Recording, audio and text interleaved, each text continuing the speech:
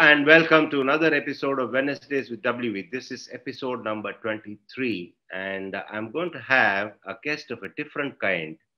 I mean, different kind because what he's done so far is not ever considered glamorous because everybody clamors for something else that they think is sexy. But this man chose to take up the role of a fielding coach very early in his coaching career, and he's gone on to be an integral part of Team India for a long period of time. He's had extraordinary success, and I'm talking, of course, about our Sridhar, who's carved a niche for himself with his ability to provide all the sides that he's worked with some great fielding drills and also motivation for the sides to excel on the field. It's my pleasure to present to you R. Sridhar, former fielding coach of Team India. Sri, nice to have you on the show. Thanks for agreeing so readily. Thank you. Thank you very much, WV. Thank you very much for having me on the show. And it's a pleasure to be here too. And to kick off things, let me ask you with a very difficult question.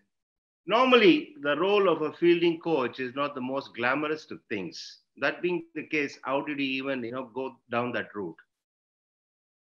Uh, to be honest, I'm not aware of it at all. I was actually doing the head coach or the regular coach with the Hyderabad junior state teams and senior state teams.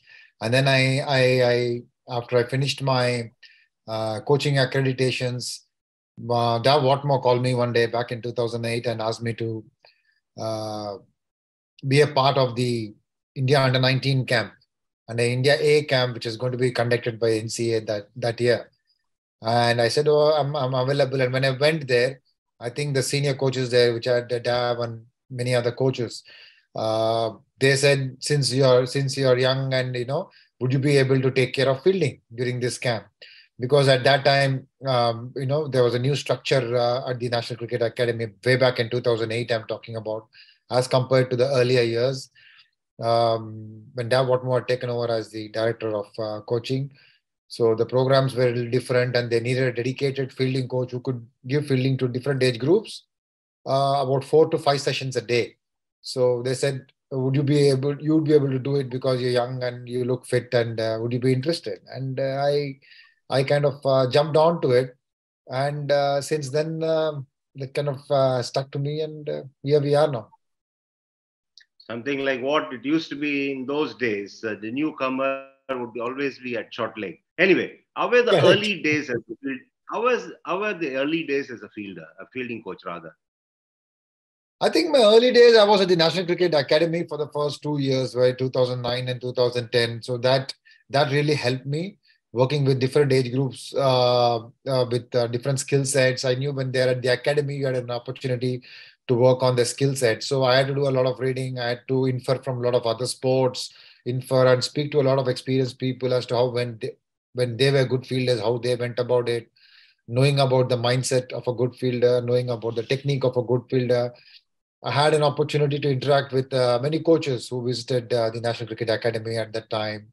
Many fielding coaches. We had someone like Gary Kirsten coming regularly, Trevor Penny, Mike Young was someone who did a dedicated stint at the NCA. So working with him for a week really helped as well. So working with many of these coaches who had better exposure than me at that time helped me, and we picked it up from there. And from there on, it was a matter of implementing the learnings and getting the boys into the right mindset. To convince the administrators of the concept of a fielding coach would have taken time. But how infuriating or how frustrating was it until that happened? Actually, I didn't expect anything. I remember very well way back in 2010-11, after almost a couple of years at the NCA, Mr. Sandeep Patil was the chairman, the director of NCA at that time. Actually, without even me knowing it, he's the one who called Kasi sir at that time and said that you must have a fielding coach for the India under 19 team. And I was not even aware of it at that time. And he said, Shriram, and I have asked Sridhar, who's working at the NCA, and he should be part of the fielding, part of the coaching staff as a fielding coach for the India under 19 team. And apparently, Kasi sir spoke to President sir, and it finally happened. And That came as a surprise to me, and that is when it started. So I don't know. Now every team travels with a fielding coach because it is seen as such a specialized skill. Like you said early on, probably there was a bit of a challenge to convince the administrators. But when people who believe in you, and when the top guy, people like Ravi or Sandeep Patil who've been around, seen things, if they understand the meaning of the value of having a dedicated fielding coach in a team, I think it's easier to speak to administrators. Your tenure at the NCA, would you say that was the start of the rise and rise of Sridhar? I don't know about the rise and rise, but it was the changing point in my career because it freed me up. It gave me better exposure. It allowed me to work under some fabulous coaches, whether it was B. Arun or whether it was Dav Watmore. I had an opportunity to do a lot of work for 2011 World Cup when Indian team was practicing there. Under that, Gary Kirsten, Sandy Bai was there. Sandy Bai was there for 3 years, so it was wonderful, working and learning from Sandeep Patil at that time. So it really helped me work with a lot of other coaches across India, across the length and breadth of India, traveling to various academies, setting up academies for various state associations, and also traveling the length and breadth of country, doing coach education programs for BCCI. That really helped me because when you start teaching, you start learning as well. So you got to learn more when you teach, and so that really helped as well. And yeah, I think the time I spent at NCA was probably the best thing to happen to me. It laid the foundation for the things ahead. Dev Watmore was highly impressed by you. I know it for a fact for the simple reason I had quite a few journalists calling me and asking me, are you aware of a fielding coach called Sridhar? Because he's highly recommended by Dev Watmore. What is it that impressed Dev Watmore that you did? Actually, to be honest, I didn't do anything to impress him. I just was trying to carry out what he wanted during his tenure at NCA. And he is someone who really, really supported his way of going about things were very simple. Once he entrusted you with the job, he never interfered, and he completely believed in you, like all most of the good leaders do. They believe in you, and once they pick you, they believe in what you can deliver. And Dave gave me all the freedom. Dave was extremely comfortable to work with. He gave all the coaches who worked around him a lot of freedom, and he set up a fabulous environment for coaches and athletes to thrive. So and that's it. That's it. I just went about doing my business, went about getting better, learnings, filing in the reports, making those presentations, and ensuring that the athletes or the cricketers who come to the National Cricket Academy enjoy their stint as a fielder there. Whenever they come for fielding, they should be looking forward to it. It should be fun for them. It should not be something that do I have to go for fielding now? So we brought about a change in the way we conducted the drills, and we wanted to be more enjoyable, more fun, more competitive. Probably that is something which really helped. Yeah, talking about making it interesting and fun, a fielding coach needs to be imaginative, but yet there needs to be a lot of practicality in it, isn't it? Absolutely, absolutely. You hit the nail on the head when you say this, because especially when you're working with the same team over a period of 4 to 5 years, or when you're working in the same academy, that is where the innovation comes. That's where your creativity comes into mind, and that is where otherwise kids will be really really bored doing the same thing every day, time and again. So as a coach, we have to be creative, we have to be innovative, and that's when I joined a lot of baseball online clubs online, where I could get access to a lot of baseball coaching methods, a lot of baseball drills, a lot of baseball catching drills. I had interaction with a lot of baseball coaches that time when I was part of that club. So that helped me into bringing a lot of innovative drills, and it helped me work on the importance of footwork in fielding. Footwork is something which is neglected. Generally, people talk only about hands, how good hands should be, how you should catch, how you should look at the ball, but no one speaks about how important good footwork is to take a good catch, or to be a good fielder, or even to throw well. So being part of the baseball learning culture really helped me do that. And also I got a lot of drills through those various groups which I was a member of, which I could cricketize. Obviously they were baseball drills, but I could cricketize them and make it relevant to our sport, especially with throwing and catching. So that really helped me in those 6 years I was with the NCA, and of course talking to a lot of senior coaches, talking to a lot of players as to what they want. And the best way to go about is seeing what the players are doing in the match and setting up things for them which would help them improve as well. Did you glean anything else from any other sport beside baseball? Good one. Saw a few reaction drills, hand-eye coordination drills, which Formula One drivers do before they take on a race. That's a sport where every hundredth or thousandth of a second counts. And what they do before they enter a race to develop their hand-eye coordination, they also do those simple colored balls and those kind of drills before they go in. It's surprising. And then we try and inculcate that into some of the camps which we did at the National Cricket Academy, and also a little bit from soccer as well. How they went about their preparations and how they developed their agility. We picked up a lot from that. And I used to read books on badminton and tennis as well, how they improved their agility and how they maintained a good uh, balance in order to move better. So a lot of things, small things picking up from other sports, how they train, how they did. And cricketizing it, like I said earlier, really helped me to be a little bit innovative and a step ahead of the rest. Your first impressions of the Indian dressing room and the reception that you got. Talk us through them. Well, I was very nervous, to be very honest. I was very nervous when I landed there. And when I went in first, uh, yeah, I didn't know what to do, but I think MS and Ravi made me feel very, very comfortable. Luckily, I had known MS before that because I was helping the Indian team camp during the 2011 preparations while they were practicing in NCA for 3 weeks.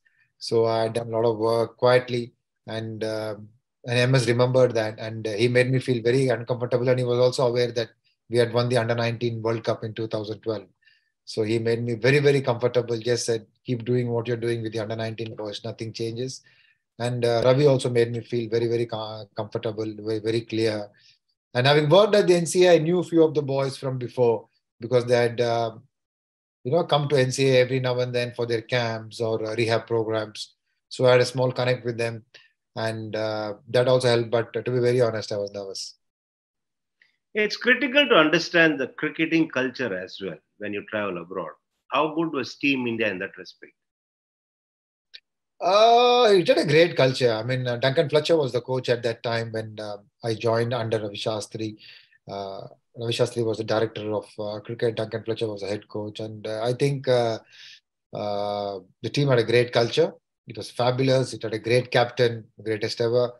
And the culture was very good. It's just that they were not in good form, having lost the test series 3-1, I guess. They were little low on confidence, and all they needed was probably a change of energy at that time. But the culture was excellent. All the boys, each one of them was extremely hardworking, and all of them were very welcoming as well when we joined the team. And it was easy to just to go and do about your work because the captain was very clear with what he wanted. And yeah, it was seamless, I would say. Although I was very nervous, I think they made us feel very comfortable when we went in because the culture was extremely good.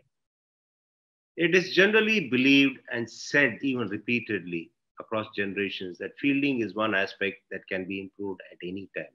You find this to be true? Absolutely true. 100%. Fielding and fitness are two components which are totally controllables because the harder you work, the better you get in that. Unlike batting and bowling, where there are a lot of uncontrollables, like in batting, there is a pitch, there's a condition, you have to get an opportunity at the right time, the decisions have to go in your favor. A lot of things are there which you cannot control. Similarly in bowling as well. But in fielding, like in physical fitness, you do it. You know when the ball is coming to you, you have to do a certain thing. So the more you work on it, the better you get at it. Definitely, there is no question about it. It's a total controllable, and that is why you see teams working hard on fielding nowadays, and the results are there for everyone to see. The standards of fielding across the globe has gone up leaps and bounds. Current day cricketers are definitely fitter and they also work very diligently. But yet, you see a lot of instances of injuries. Is there any particular reason for it? I think one of the reasons for injuries so frequent nowadays is the quantity of cricket. I mean, one of the reasons is the quantity, the amount of cricket we play, and the intensity with which it is played. So, in my opinion, the standard of cricket across generations has always been the same, relevant to the era. But I think because of the various tournaments, various aspects coming in, the commercial aspects coming into the sport, the quantity of cricket has gone up way above what it was earlier. And two, the intensity with which the cricket is played due to the demands of the viewer, you know, is gone up a lot. Because today, if I'm watching a match on TV, I want to see a highly intense battle. I want to see players giving their best, and not put a foot wrong. Similarly, that is what fans from all countries want their players to do. So the intensity at which the sport is played has gone up leaps and bounds. And that is one of the reasons why players get injured and burnt out a little earlier than what it was before. And also the quantity of cricket has gone up. There's hardly an off season. Off season nowadays, you see, even the Ranji Trophy, as we are talking, it's the last round of the league stage, and there's still the knockout stage to go. So it's been going on since almost 2.5 months, 2 months. So before that, the Vijay Hazare, before that, the Mushtaq Ali, before that, we have the preparatory camp. So there's hardly any off season. So I think the effort that is needed from a player now is extremely high because no one accepts anything less than 100% nowadays. So the quantity and the intensity is leading to a bit of injuries, I feel. So which is nature of the beast, I guess. That is what we are heading to. Give us an insight on how the all format players ensure they don't get jaded, the likes of Rohit Sharma or Virat Kohli. I think the most important thing common across all those all format players is I think the love for the sport. They just love playing cricket. And I know it is physically at some point they need to take a break. Even the greatest of the greats will need a break at some point in time to keep their freshness, like you're saying. But I think it is the love for sport which comes to my mind first. And it's their ability to adapt from one format to the other seamlessly, easily, is something which makes them an all format player because they're able to switch between formats in the gap of 2 days or 3 days. So these two abilities come to my mind first, and also another thing which I feel is my personal opinion is if you see many of them, they have very simple, basic techniques which helps them adapt to different formats and different conditions easily. It's only as a coach I feel it's only when a player is technically challenged he fails to adapt to different formats. But somebody who's technically sound, who's close to the basics, will be able to play in all formats because your technique will allow you to do so. So if you see all the top gun all format players, they'll be technically quite sound, which helps them adapt, whether it is a bowler or a batter. Which helps them adapt to different formats. There could be an odd exception to the thumb rule, but largely their ability to adapt to different conditions, their having a love for the sport, and having a technique that is it's easy on the eye and it's close to the basics helps them adapt to all formats.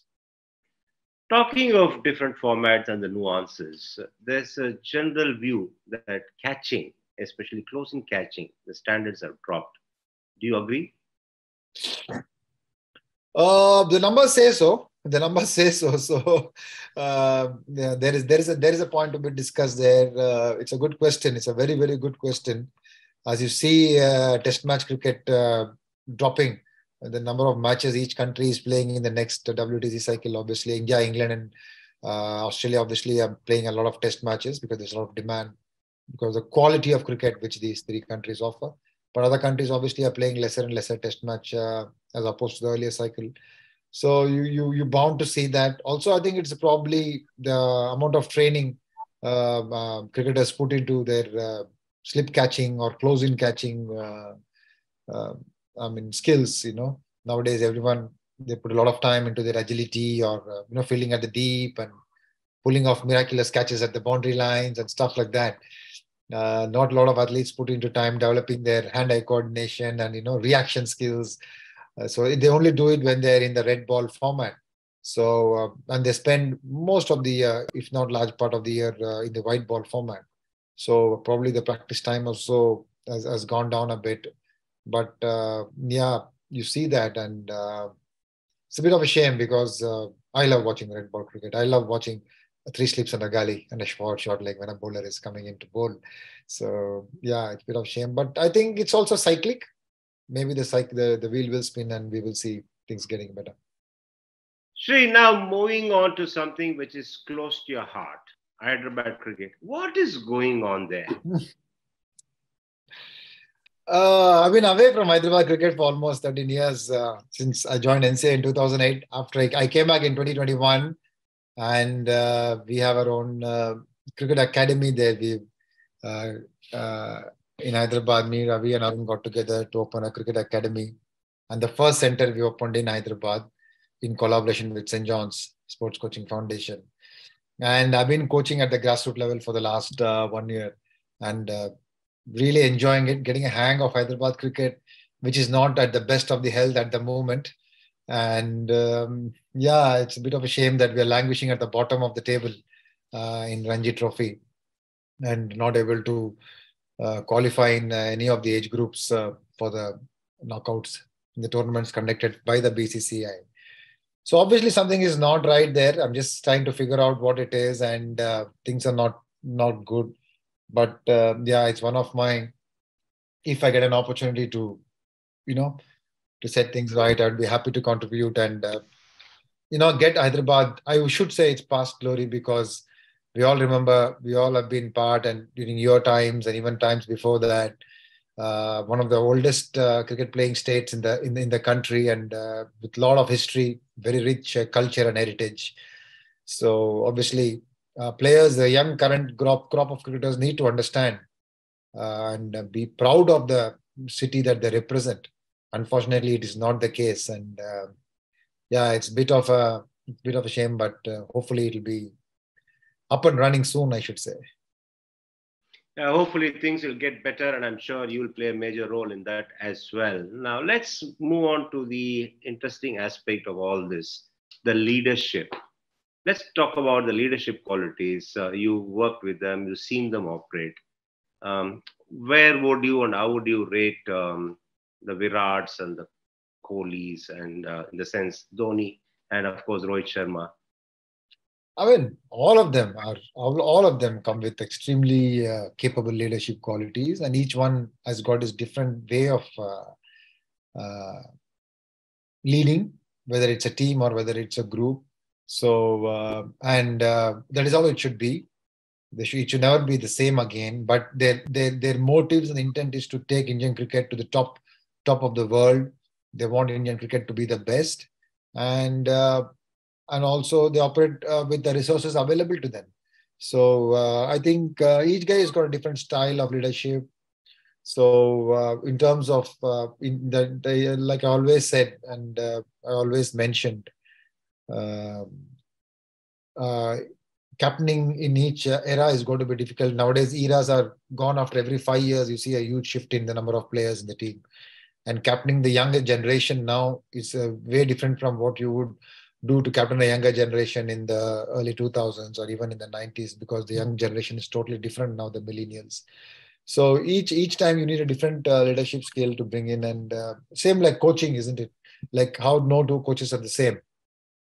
Similarly, no two captains are the same, and we all know what the great MS Dhoni has done to Indian cricket, and I mean he's he's par excellence. I mean enough books and enough TV series and enough documentaries are made about his leadership qualities. We all know uh, what he's all about. He's unbelievable. He's something which no matter how much we talk about is enough, because he's such a fabulous leader without even wanting to do so. He leads by example, isn't it? Everything he does is a lesson in leadership.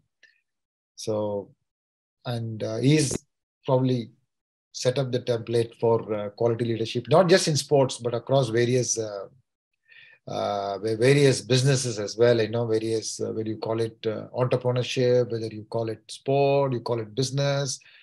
He's just a cut above. He's just what he is, MS Dhoni. So he's the greatest I've seen.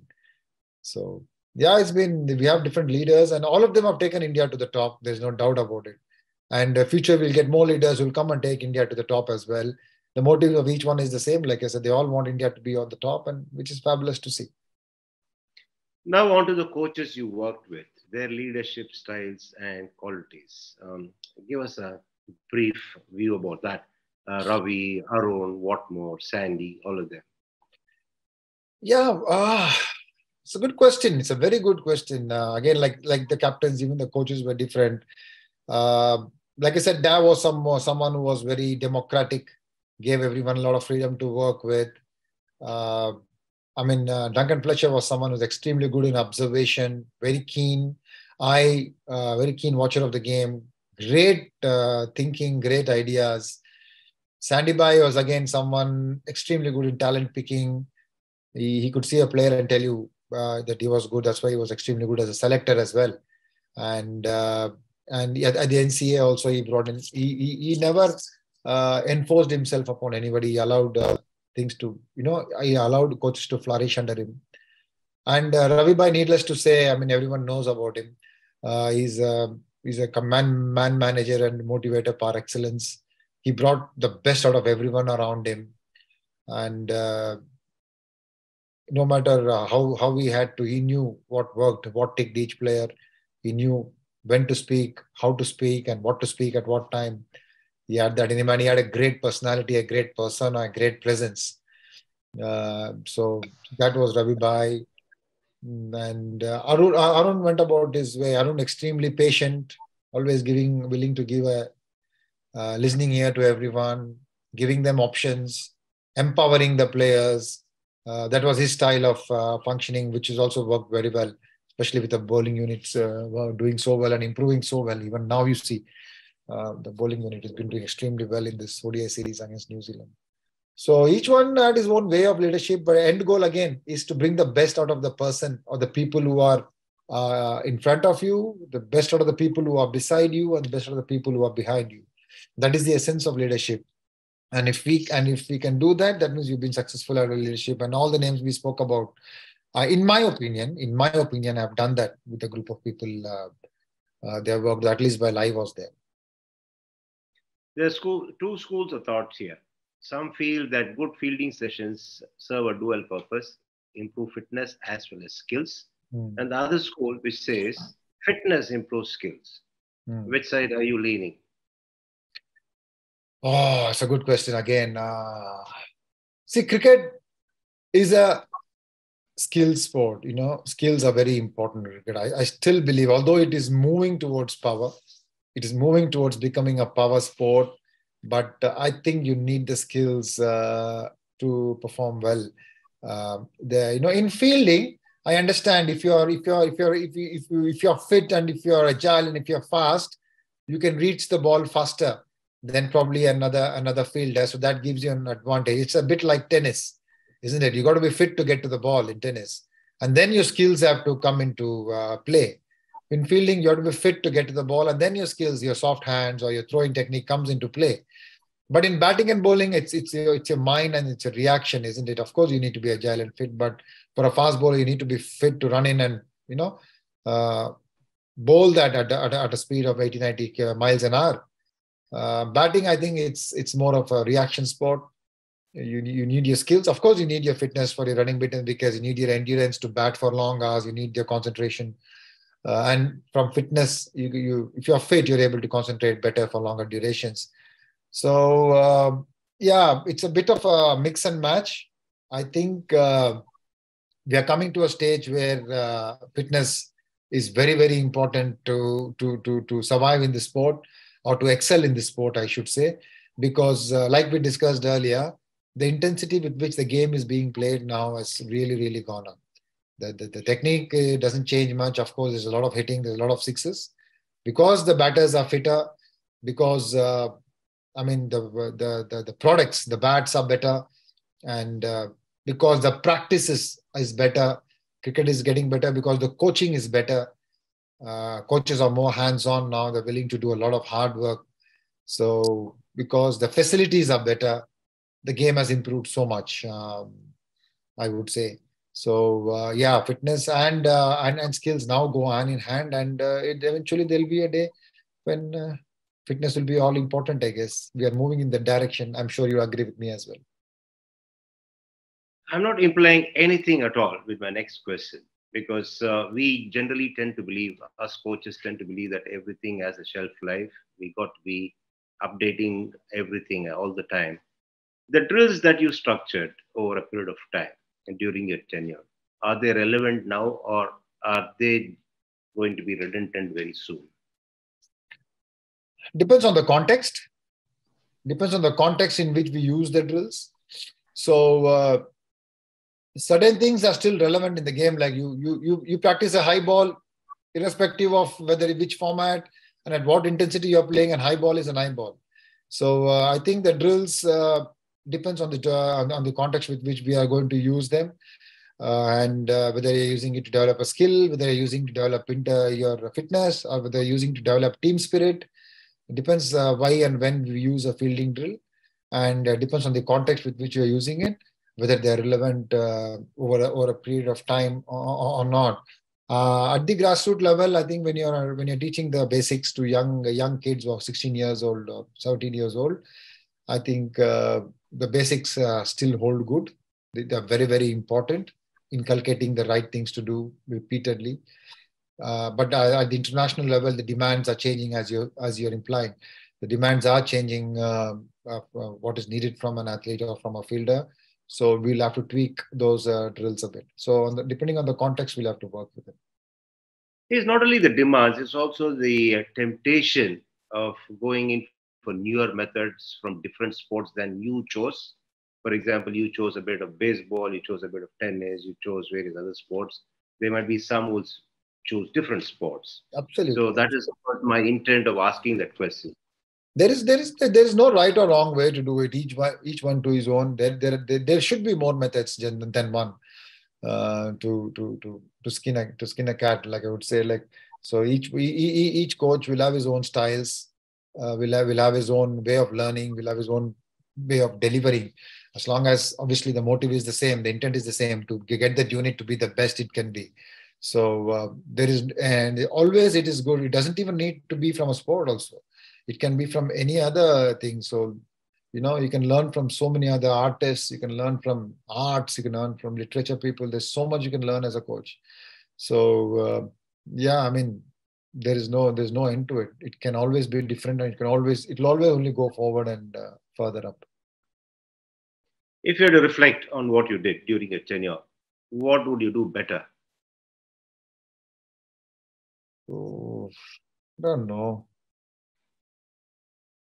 There are many things I would not change, but there are many things I would probably do better. What would you do? It's a tough question to answer. I'll need some more time to think about it. Okay, Many things you I can would keep definitely look thinking to as do. we talk. You can keep thinking as we talk. Yeah, yeah. Now I hear the book that you wrote, Coaching Beyond, is making you laugh all the way to the bank. How true is that? Firstly, firstly, yeah, let me tell. Thank you for asking about it. And since you're talking about bank, uh, every single pie from that book is going for charity. Every single pie that is made from that book is going to a couple of charitable foundations. One is to develop underprivileged children who are good at cricket, young cricketers who cannot afford it, and the other part of it is going to the Shirdi Sai Baba Trust. So that kind of settles the issue of me laughing all the way to the bank. I don't know about the publishers though. From my side, I can say this is, and I'm saying it in a public forum, and you're the first person I'm telling it to. I've told it to my mother and wife, and I'm telling it to you. So that settles the issue in terms of laughing all the way to the bank. It's a good job that I asked you that question. So now people are very much aware of what exactly is happening. And you also made me proud with your Thank you. answer. Thank you We very much. The now intention of the book finally, was not to make money at all. The intention of the book just to bring out what I saw from my eyes in the people who were instrumental in making Indian cricket team the number one for 5 years, and the methods that were implemented to bring it out to people, to show the Kohli Shastri era, why Indian team was so fearless, and they played fearless cricket, and they went abroad, and of course they lost test matches. We lost test matches, but we also played a certain brand of cricket, which was quite attractive, I would guess, in that time, and what they did well, and what went into making it such a fearless, feared cricket team in that era, and how why they were number one for 6 years until they lost that finals of the World Test Championship. So that was the idea, to bring about the best about the Kohli Shastri era. That was the idea. Yes, I'm sure that book would be a bank of knowledge. Unleash a word or two of advice to the aspiring fielding coaches from your bank of knowledge. I think should be relentless in what we do. Lot of hard work, and we should be enthusiastic about somebody else's success. That is the key. I will always say, to be not just a fielding coach, any young coach.